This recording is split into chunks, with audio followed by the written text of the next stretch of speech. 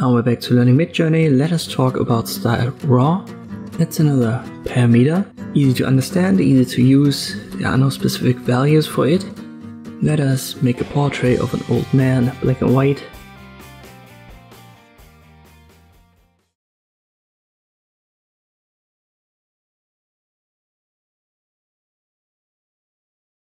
I'll copy this prompt.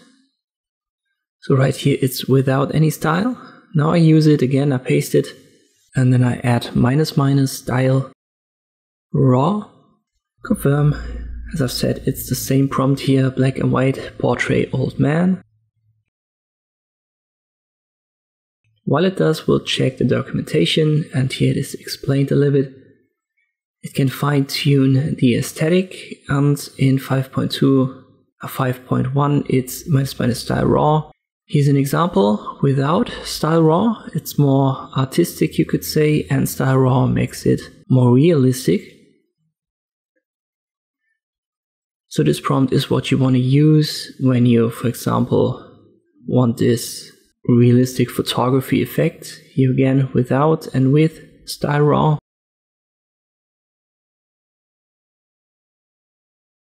Let us jump back. Here's without style raw. Could pass as realistic, but with style raw it's much more real. As I said, it's an easy parameter. You don't have to add any values or adjust any values here.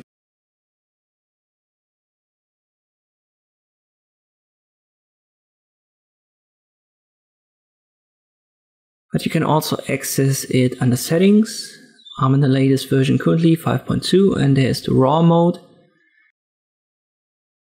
I start old man portrait, this time without black and white, once without raw. Now I have it checked, so it's greenish.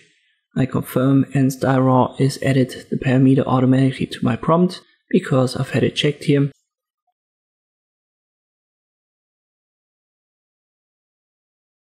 Let us compare it. Here's the one without style raw.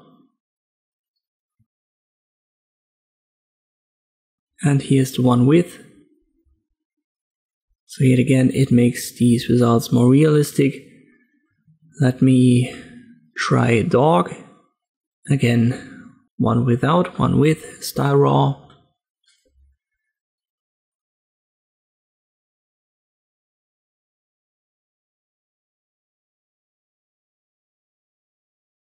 Without, we have number 3, for example, is clearly artistic. Number 1 as well, so you wouldn't mistake that for a real life shot.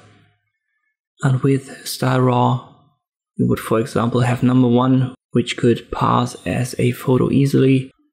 Let me go over one more example, and here it becomes the most obvious, I would say, at least when I've tested it before. I use beautiful young woman, once without, once with style raw.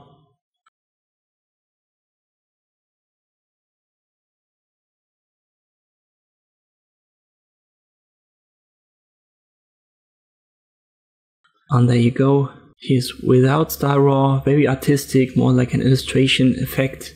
And here the same prompt using style raw. Now we have photorealism. So use this parameter -- style raw if you want to have photorealistic results. You can also read in the official documentation right here, user guide, parameters, style. I'm going to link to it. And this is all that I wanted to cover in this video. I hope it was helpful. Thank you for watching, and I'll see you next time.